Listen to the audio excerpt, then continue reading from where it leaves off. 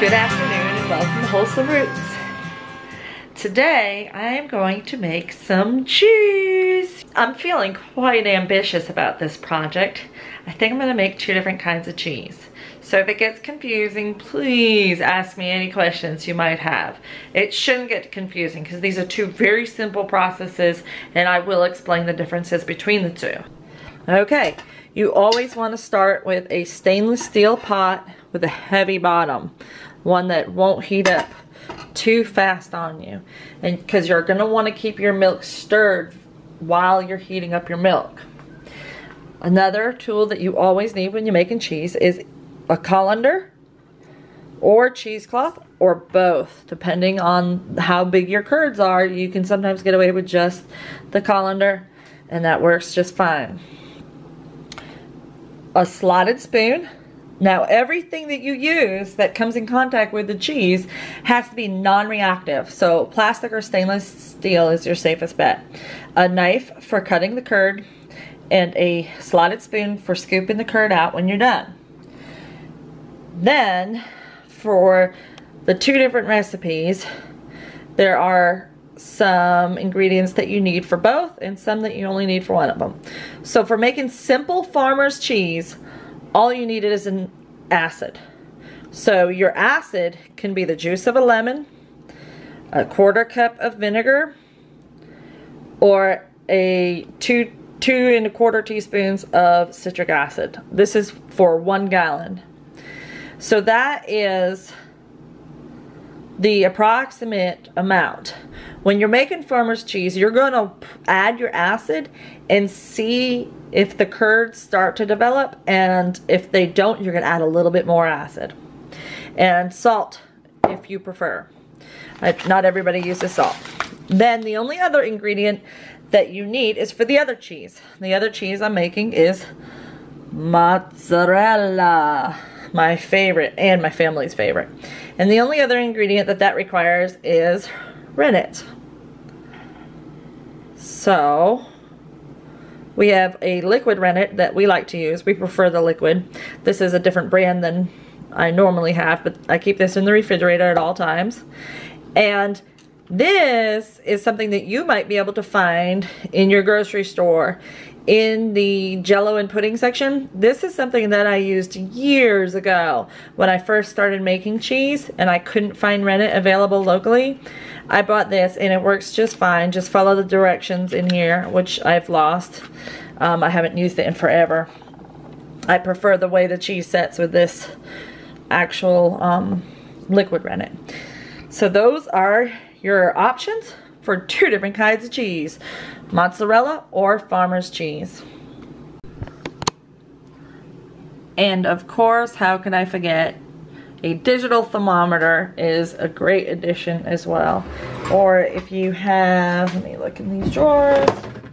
No, I have one in here. Candy thermometer. That's another good tool to use to keep track of the temperature.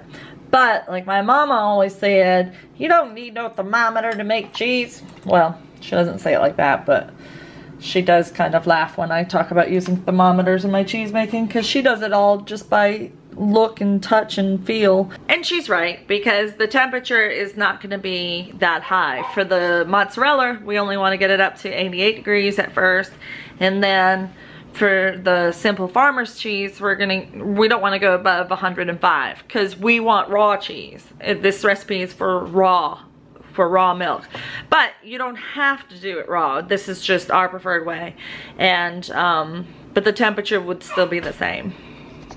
Okay, something that's important to note is that this recipe can be done with any kind of milk, as long as it's not ultra pasteurized. It doesn't matter if it's raw or goat or cow or camel, any kind of milk, any kind of dairy will do. So something that I would recommend doing is, if you're using raw milk, to vigorously shake your jar beforehand, so that the cream that's separated out onto the surface will get stirred back in. But I'm doing what people say you can't do with goat milk. Everybody says that cow milk separates easily, but goat milk doesn't. But if you have Nubians like mine with extra creamy goodness, you will notice that the cream definitely rises to the top. Did you see that clump just slide out? That is not spoiled milk, friends. That is cream. Don't worry, my hands are clean. And this is just gonna be used for my family anyway, but I scrub my hands.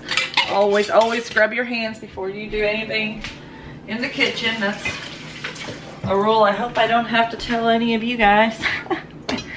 So anyway, shake that cream layer in. And I'm gonna do a gallon in each pan because I'm gonna do 2 different cheese recipes. I hope it doesn't confuse you guys. You're gonna love it. And you're probably wondering, well, if you take all the cream out, isn't that gonna make the cheese not so great? Well, that is the nice thing about how goat milk doesn't separate as easily as cow, is there's still a ton of cream left behind in this milk. First off, the method I'm using is very primitive, where I'm just pouring off a clump of cream. So a lot of cream stays behind, even that's separated. And secondly, there's so much cream in the rest of the milk that you really do not notice a difference with the cheese. I promise you. Alright, then I'm going to take this jar of cream and I'm going to put it in the coldest spot in my fridge and let it get nice and cold, so then I can make it into butter. Yes, goat butter. It is possible even without a cream separator. It seems a little rushed. It's because I am. Liam's down for a nap and this is all the time I have to make this cheese. The front pot, the taller pot, I'm going to use for my mozzarella. The back pot I'm going to use for my farmer's cheese. Mozzarella has the acid added at the beginning. The farmer's cheese has the acid added after it's come up to temperature. So I'm going to use citric acid because that's what I prefer to use. I don't have any reason why I prefer to use it, I just do. So I'm going to mix my 2 1/4 teaspoons of citric acid into some water, just a little bit of water to dissolve it, and pour it in and add it in. And then I'm going to turn on both burners to medium. I want to bring the temperature up on both of them, keeping track as I go with my thermometer. And when I get to 88 degrees on the mozzarella, I can take it off the heat and add my rennet. And when I add my rennet, I'm going to let that set for 10 minutes. With the farmer's cheese, when I get it up to 105 degrees, I'm going to add the acid then. And then when I see it curdle, make sure I've added enough acid to see it curdle, then I turn off the heat and I let it set. And that is the first stage to get a curd on my cheese. Alright, got my citric acid dissolved, and I add that. And I like to use my plastic coated whisk to keep things just right. And then I turn everything on medium. You do medium because you don't want it to get too hot too fast. And yet if you have it on low, you'll be here all day waiting for it to get to the right temperature. So I'm just gonna sit back and relax and let the temperature come up on this milk. And I've got my thermometer in here. I am gonna stir it frequently to make sure that nothing is sticking to the bottom of the pan, which at this temperature it usually doesn't. Other cheeses that you get up to a higher temperature can have that problem, but this one's pretty easy. Okay, if you're following along for the mozzarella, you're gonna wanna, while you're letting that heat up, get your rennet ready. And that is going to be a 1/4 teaspoon of liquid rennet, or 1/8 of a tablet if you're using the tablet junket. And I'm using the liquid, so I stir that into about a 1/4 cup of water. And then if you're following along for the farmer's cheese, you're going to want to get your citrus or citric, your acid, that's it, your acid ready. So I've got my citric acid mixed up with water and dissolved, and I'm ready to add either one of those when the temperature comes correct. And as you see, the milk really doesn't do much. You're not going to see it boil or bubble or anything like that. You might see a little bit of steam coming off or a little bit of a skin forming over the top, and that's about as high of a temperature as you're going to bring it to. Okay, so because I was using a shallower pan for this recipe, because the temperature was a higher temperature, it's almost at the same temperature. So we've got 88 degrees now on the mozzarella. And for those of you that are getting confused or want to stay separated and you want to make mozzarella, I actually already have a mozzarella video. It's just I put it out when I didn't have a whole lot of subscribers. And there we go. We have reached 105 degrees on that one. So we're going to be doing both steps at the same exact time. So the rennet you add and you stir in just for a little while. You don't want to over stir it. And that's it. You let that curdle for 10 minutes to half an hour, depending on your house and your situation. I've seen go both ways. So I check it at 10 minutes. All right, turn this beeper off. Let me remove this pan from the burner because the burner's gonna stay hot for a little while and I don't want it to be too hot. All right, and then the easy one. This is so easy, you guys. Farmer's cheese. Heat your milk. Add your citric acid. Now, if I don't see curdling, then I need to add a little bit more acid.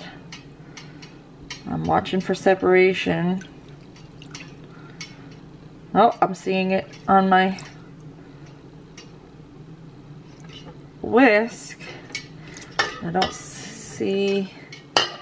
Let me add a little bit of citric acid. I don't like not seeing more curdling than this. Mixed up a little bit more citric acid and water. Just add a tiny bit at a time. If you don't have curdling after your first addition of your acid base, then adding a little bit more at a time as you go. And I am seeing, you know, a little bit of curdling on the spatula. Oh, there we go. Now I'm seeing it.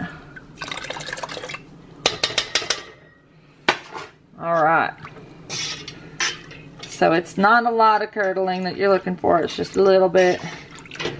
So you know you've got enough acid added. And that is good. Mozzarella, I'm going to let that sit undisturbed and let the curd set. When it is completely set and the curds and whey are separating, you will look for a clean break, which means when you press your knife or spoon into it, it makes a break like it's already set into curds.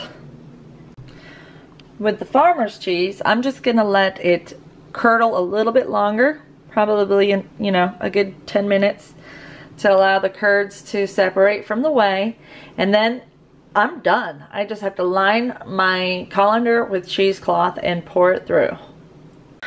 This is actually working out very easy for me. It may not look like it's easy, but it is to do two different kinds like this because they're kind of complementing each other. So now my farmer's cheese is ready to be poured through the cheesecloth. Don't let the cheesecloth go in the bowl, which it's trying to do. And while I'm doing this, my curds are being formed with the rennet in the mozzarella cheese.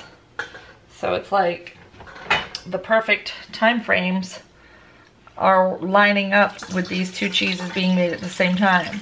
So if you're somebody who has a lot of milk to use and you want to make a couple of different cheeses at a time, I highly recommend doing mozzarella and farmer's cheese at the same time.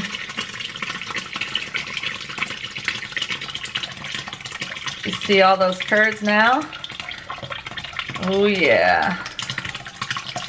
Beautiful, aren't they? I love it. Love it, love it, love it.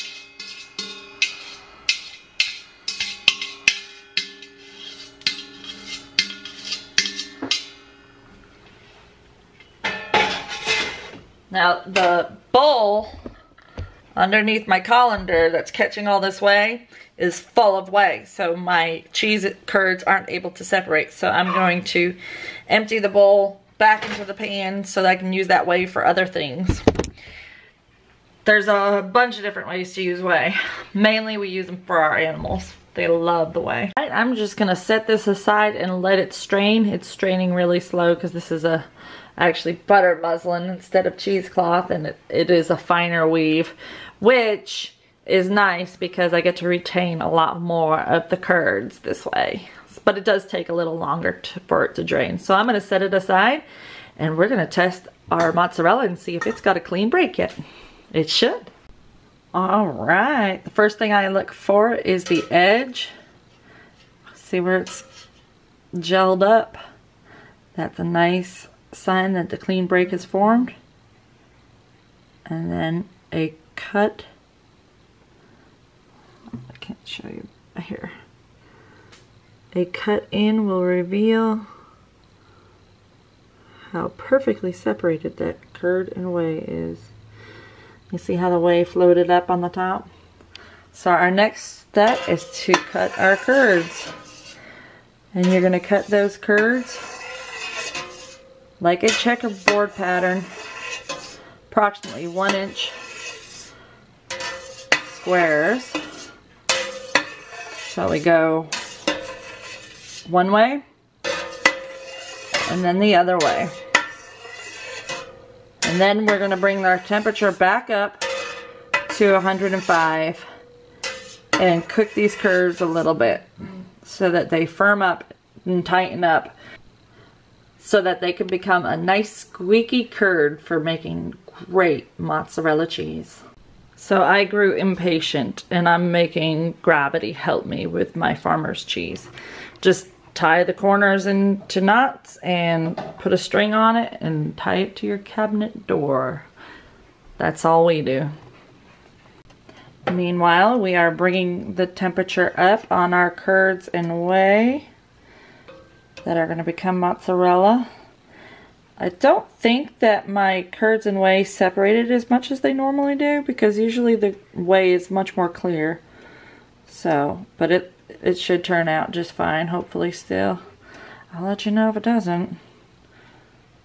But we just want to tighten those curds, so we're not breaking them up, we're just heating them up. And we'll heat them up until we start to see some tightening up, which could be 10 minutes, and I've seen some people say half an hour. So it really is just a feel thing. So just when you're starting to notice that those curds are tight and hard, that's when you can take them off the heat and begin the next step. So the next, all right, we are at temperature. Turn that off while I talk. So the next step that we are going to do is we are going to ladle our curds into the colander. And I'm just using a regular colander because these curds should be tight. By the time I put them in there, they won't be little like the farmer's cheese was.